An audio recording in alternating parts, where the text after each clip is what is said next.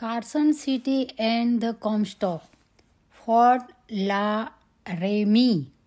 La Remy. The wagon passed through at night and the passengers found themselves in Black Hills. That was the beginning of real danger from the Indians.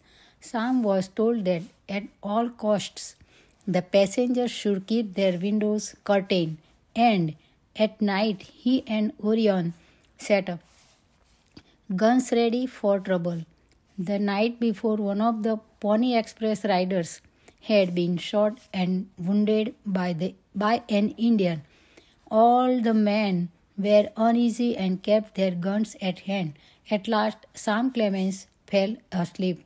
He was troubled by dreams of hostile Indians and ambushes as he tossed and turned, avoiding the unabridged dictionary.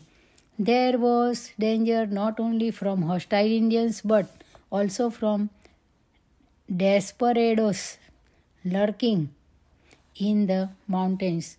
The men in this region were fierce breed, many of them in trouble with the law and hiding out at the little known stopping stations. Criminals who were wanted for murder, thievery, extortion often became station attendants, and it was not unusual for the men who congregated there to drink, play cards, and get into bitter arguments. There had been so much trouble at these stations outside Fort Laramie that the company had finally hired a man to keep order. His method, though drastic, produced results. He stopped the fighting and kept the peace by hanging or shooting anyone who disobeyed his orders. Slade was the man's name, and he was known as one of the most ruthless of a breed of ruthless men, a man whom even the most dangerous outlaw respected. Slade was a division agent who would stop at nothing to have his own ways. A high and efficient servant of the overland, an outlaw among outlaws, and yet their relentless courage. Slade was at once the most bloody, the most dangerous, and the most valuable citizen that inhabited the savage fastnesses of the mountains. Sam Clemens wrote of him. Slade had been born in Illinois of a good family. When he was in his middle 20s, he killed a man and had to leave the state. He had gone west and joined one of the wagon trains. One day he and another of the wagon drivers had a bitter argument. The two men had drawn, but the other man had been quicker. Slade said quickly that wasting life over too trivial a slight was silly and that it would be better for the two of them to fight it out with their fists. The other driver cast down his pistol, whereupon Slade shot him dead. All Illinois sheriff was hunting Slade, and he would have to answer to the other men of the wagon train if they caught up with him. So Slade kept moving, fighting Indians and gaining a name for himself as a merciless fighter. It was this reputation that finally brought him the job of Overland Division agent, first at Julesburg. The post at Julesburg, when he got there, had been the one most plagued by troubles, stolen horses, delayed coaches, outlaw raids, and missing supplies. Slade made short shrift of the problems. He had to kill several men to get his coaches through on time. But now there was not a coach on that line that was off schedule. After Slade cleaned up Duisburg, he was transferred to the Rocky Ridge division of the route. This, says Sam Clemens, was the very paradise of outlaws and desperados. There was absolutely no semblance of law there. Violence was the rule. Force was the only recognized authority.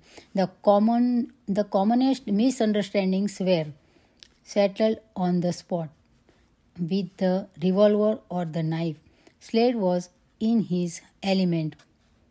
He raided the outlaws, recovered stolen stock and a number of purloined horses, killed those desperados who would not fall in line, and forced the rest out of the district. He captured 2 men who had stolen overland property and hanged them himself as an example to others. He was jury and judge alike, a matchless marksman, and a man seemingly incapable of fear.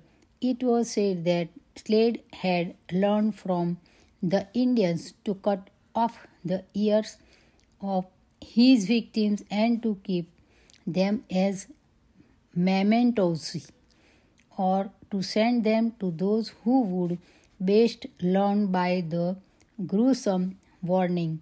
All along the route, Sam and the passengers heard one terrible tale after another about Slade. In due time, excitement died away and the passengers became numb by the monotony of the landscape. The unbridged dictionary kept things lively now and then, but for the most part, the trip was one of dull indifference on the part of the passengers, punctuated by stops at the stations for cups of slumgullion and crusts of dried bread. At one of the station was the group sat down to breakfast among particularly savage-looking group of men, some wanting to disassociate himself from trouble even before it began, seated himself on the other side of the room next to a quiet, gentlemanly looking man who was sipping from a tin cup. Sam was congratulating himself on the cup of coffee that he had been fortunate to get when, suddenly, in the middle of his coffee, Sam heard someone address his companion as Slade. Sam sat as one paralyzed. The coffee in his cup was gone, but he made no move to get more. Then the supply of coffee ran low. There was only one cup full left, and Slade reached over to take that when his eyes fell on Sam's empty cup. Slade tried to press the last of the coffee on Sam, and Sam just as politely kept declining. He said, afraid that Slade had not killed anybody that morning and might be needing diversion. Slade insisted that he take the last cup, and Sam finally did, but he drank it without enjoyment, for he could not feel sure Slade would not be sorry presently that he had given it away and proceed to kill me to distract his thoughts from his loss. Gradually the mud wagon went into the hills. The scenery was breathtaking now. The heat gave way to coolness. There were big trees and clear high skies. The wagon passed a Mormon immigrant train of 33 wagons. At Horse Creek, the passengers had an unheard of luxury, a bath. It was not a real bath, of course, but the driver stopped long enough for them to wash themselves in mountain streams. There was a change of mules 10 or 12 times each day, and Sam was astounded to see that the entire process took only 4 minutes. 6 fresh mules, all harnessed, were waiting at each station. The old ones were out and the new ones in the time it took to exchange greetings with the station master. The wagon continued on, leaving the Wind River and Uinita Mountains behind, and passed through land of fabulous scenery. Though the view was often marred by long ranks of white skeletons of mules and often monuments of the huge emigrations of other days, and here and there were up-ended boards or small piles of stones which the driver said marked the resting place of more precious remains. Sam ate his first decent food since the beginning of the trip at the Green River station. Hot biscuits, fresh antelope sticks, and good hot coffee. Then the wagon went on, stopping over in Salt Lake City, where Sam was curious about the Mormons and spent some time visiting the famous sites and questioning many people about the belief of the sect and its leader, Brigham Young.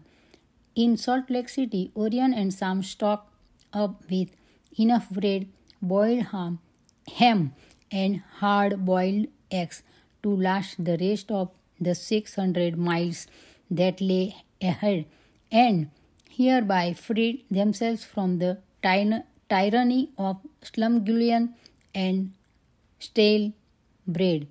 Sam and Orion had been traveling for days. It seemed to them that they would never be able to sit up straight again.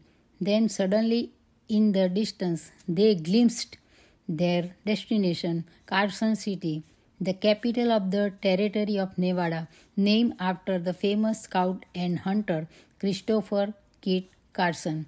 It would be hard to imagine a place more disappointing. The town was nothing but rough wooden houses tacked together and stores without much to sell. A tiny congestion of flimsy buildings in the midst of the great Nevada landscape. The capital of the territory was a sad-looking spectacle where 2,000 people lived in catch-as-catch-can houses. The main street had only 4 or 5 squares of one-story wooden stores, fronted with board sidewalks that rattled when walked upon. The town boasted a plaza, a large, unfenced vacant lot with a liberty pole in the middle, but which seldom saw anyone promenading on it. It was used for public auctions, for community meetings, and as a place to swap horses. Teamsters frequently kept it there. It was about as elegant as little alleyway back east, but Carson City was the hub of mining craze. Day and night miners galloped into town with the reports of the latest finds. There were ranchers from the surrounding territory, and passing travelers were frequently riding in. All these men seemed quick to lose their tempers and fast to use their guns. Scarcely a day passed without a gun duel of one sort or another. A hot, dry wind blew dust over everything. The whole town was covered with a patina of white, fine dust from the Vashoi Zapori. Vashoi being the nickname for Nevada. The governor's house was distinguished by the fact that it had two rooms. Governor Ney was to have a legislate composed of minors. The work was erratic. The pay only $3 a day when room and board often ran four and a half, but many men were anxious to serve out of patriotism. Carson City had only been a capital since 1861, 6 months before Orion's appointment. The territory was part of the land ceded to the United States after the Mexican War. At first, the territory had been a part of Utah Territory, but after silver was discovered, Nevada was made a separate territory. The recklessness and lawlessness of the miners who had gone out to the new territory was well known. Now there was to be law and order. Lincoln had appointed Governor Ney to set it up. The legislative hall was something of a shock. A small, rough room divided by a canvas partition, one side for the House of Representatives, the other for the Senate. The canvas partition had been Orion's inspiration. Originally had stone building which a private citizen had donated had been one large room. Orion paid $3.40 for the canvas, but the US government refused to honor his voucher, claiming that the sum was an extravagance. Orion ended up paying for the partition out of his own pocket. The legislative session was a 60-day meeting in which fighting took up as much time as lawmaking. Sam quickly adopted a garb of the town, a slouch hat, blue woolen shirt, and pants jammed into his boots, and he felt himself a real Westerner. Presently, he heard of the incredible beauty of a lake nearby, the now famous Lake Tahoe, and curiosity finally made him take a camping trip out to see its splendors. He camped and fished and fell in love with the lake. On his return to Carson City, he was determined to buy a horse, even though he knew nothing about them. But all Westerners worth the name had horses. Very well, he would have a horse.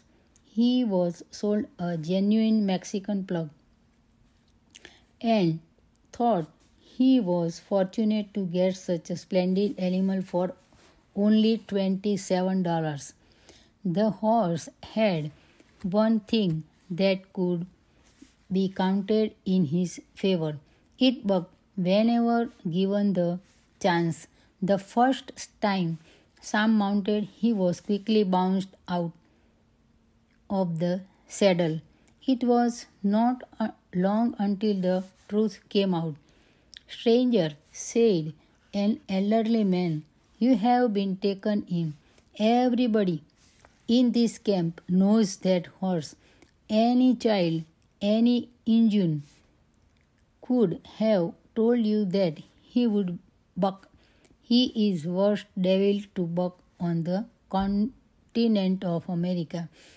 And moreover, the old man continued, he is a Simon Pure, out and out, genuine Mexican plug, and an uncommon mean one at that too.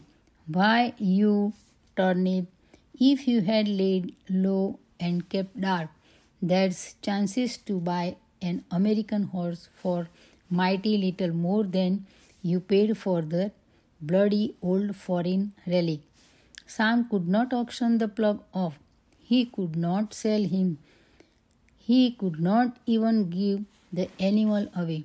There seemed no way of getting rid of the genuine Mexican plug.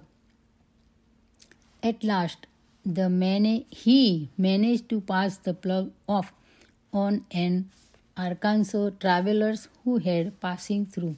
Orion fell into his government job with gusto, but Sam, Orion's unpaid secretary, was restless.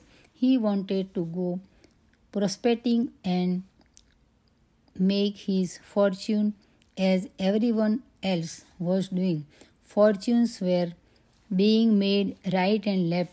Every day there were new stories of strikes of penniless miners who were now worth a fortune. The town loafer had gone to sleep one night and had awakened the next morning to find himself worth $100,000. Esmeralda had come in, and people said Humboldt was next.